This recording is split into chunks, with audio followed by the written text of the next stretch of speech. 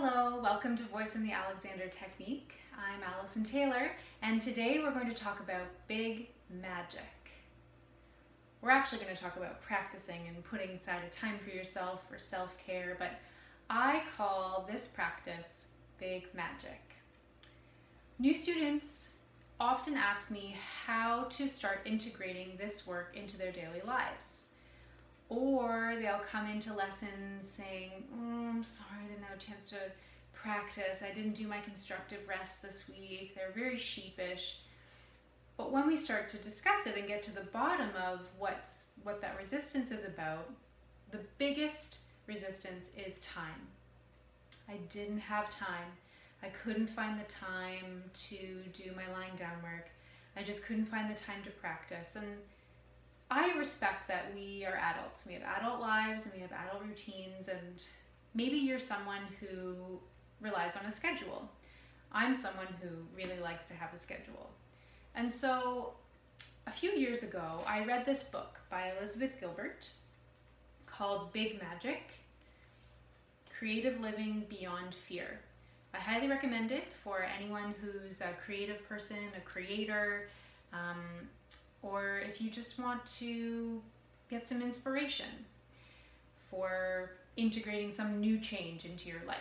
This is a great book. So in this book, Elizabeth Gilbert talks about making time for inspiration, making time for creativity, listening to inspiration, following through when that inspiration strikes. And I could really relate to that. And for me, I started to transform my practicing into something that could create space for inspiration.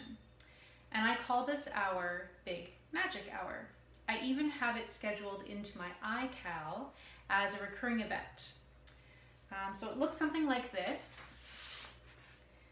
In my iCal, there are different times each day that can be moved around students and dental appointments and classes that I teach and classes I attend. And it's called Big Magic Hour. I encourage you to get creative with emojis, create a brand new calendar for this event. Have a color that you really like. In my calendar, I chose purple. And it stands out every day as this oasis in my day where I'm setting aside time to practice.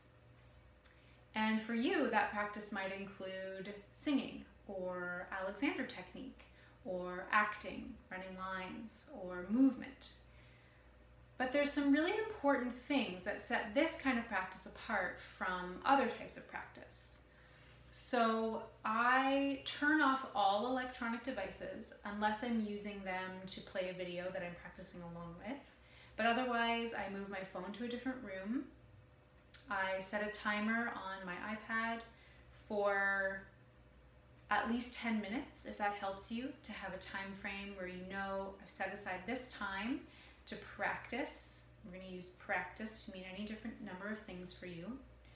And I will just use this time to see what comes. So for me, that could be journaling. That could be writing in my creative project journal, where I keep track of projects that I'd like to work on. These could be upcoming workshops that I've already planned. It could be just ideas of workshops that I'd like to do, dream ideas. Oh, I'd love to travel to South America and conduct a whole week-long intensive of movement and singing and breath. And here's what that might look like. I might not have plans to do this in the near future or even like the means to do that right now, but this is time during Big Magic Hour is set aside to dream and see what inspiration comes.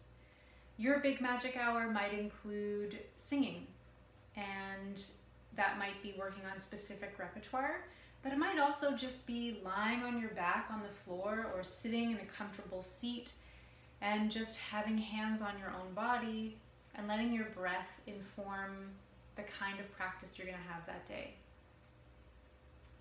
So often we rush and we cram things into the schedule.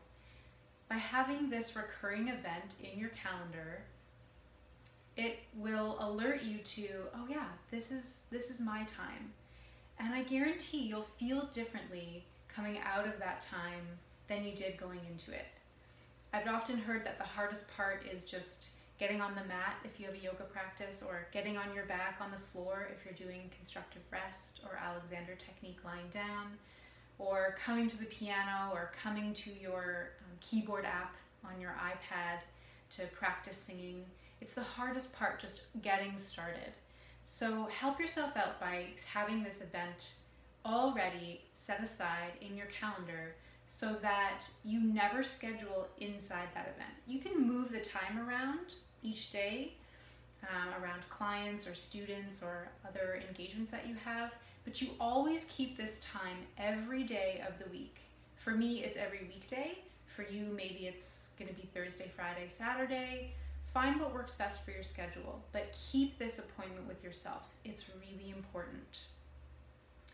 The other important thing is to not be too hard on yourself if you don't fill the full hour. So you might think, oh my gosh, I only did 20 minutes today. Well, I gotta make sure I do 40 minutes tomorrow. That actually has the reverse effect of making you get more done. It's a punishment, right? And you don't want to turn your practice and your self-reflection and self-connection time into a punishment. So if you're only able to do 20 minutes, you only got through 20 minutes on one day, do less time the next day. I know it sounds insane, but I guarantee having this outlook will improve the usefulness of this time for you. So if you only did 20 minutes one day, aim for 10 minutes the next day. Increase your chances of success.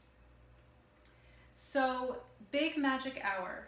Thanks to Elizabeth Gilbert, writer of Big Magic, Creative Living Beyond Fear. Thank you for your inspiration.